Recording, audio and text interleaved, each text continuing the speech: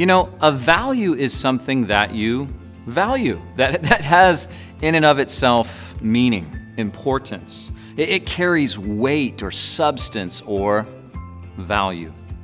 As Christians, what do we value? Well, let me share with you what I believe to be one of our most primary values.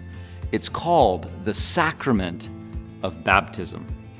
Listen to what the author Luke says in the book of Acts. Acts chapter 2, verse 38, Peter says, "Each of you must repent of your sins and turn to God and be baptized in the name of Jesus Christ for the forgiveness of your sins.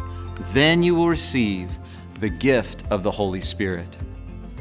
You see, here in the book of Acts, the Apostle Peter, he's not saying, listen, in order to be saved, you need to get wet.